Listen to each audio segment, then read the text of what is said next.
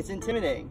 I played tournaments growing up, and I had players do that against me, and that puts me on edge because you're like, oh my gosh, they know what they're doing. Like I don't know what we're gonna do off this shot.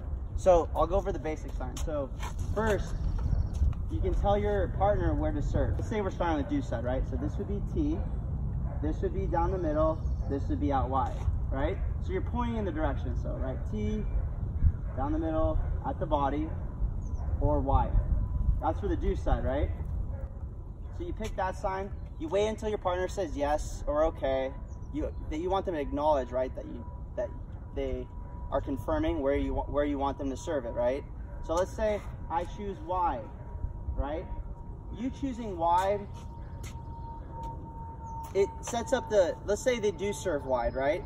That's gonna set you up because their opponent is off the court, right? Let's hope it's a good serve, somewhat wide. It gets them off the court, right? What would you like to do if your opponent's off to the side as the volleyer, the one giving the signals? You'd probably want to poach, right? Yeah. If it's a weak serve, they're probably going to hit it down the line, right? So that's where you have to make a decision. If my partner has a really strong serve, I'm probably going to poach every time, because if they go for down the line, they'll probably miss if it's a strong serve. They're forced to hit it in the middle of the court, right, the most accurate place, and you'll be right there to poach it off. So this is where doubles, you can be super efficient if you learn how to work with your partner, okay? So, right, we have the first sign, down the T, middle, or wide. The second sign is either poach or stay, or fake, okay? I think faking's awesome. I mean, I use faking more than probably either of the other ones, because that, I mean, they'll never know if you're gonna go or not. And then by faking, they might be like, oh my gosh, he's gonna go, I'm not gonna go cross court, I'm gonna send it back down the line where you think he's moving from, and he's already waiting for the ball. So we're gonna practice doing all of these, and we're gonna help you guys, but we wanna just show you that maybe you can teach your partners when you play high school tennis next season how to do this.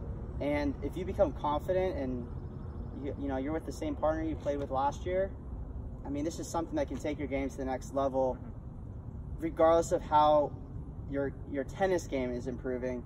It's mental too. You're improving your mental game. Yeah. So let's just try it out. We'll keep it simple, and if you guys forget, it's okay. It's new stuff, but I want to teach you guys how you can work with your partner and just developing the point. Right as you start, you're developing the point, right? You're picking a strategy of what you want to do, okay?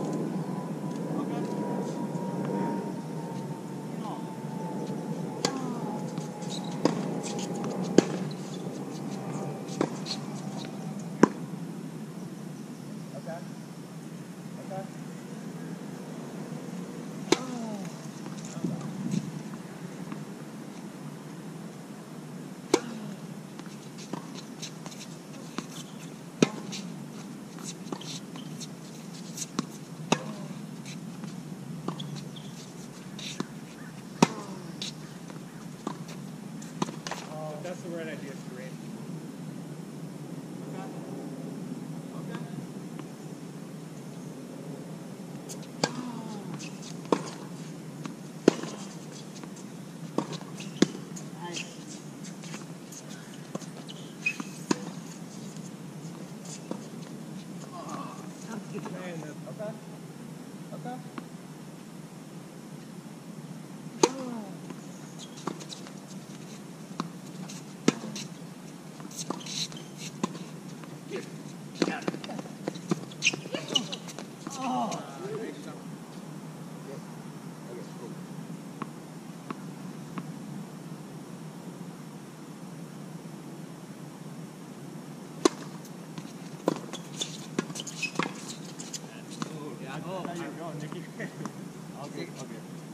what we're out here for.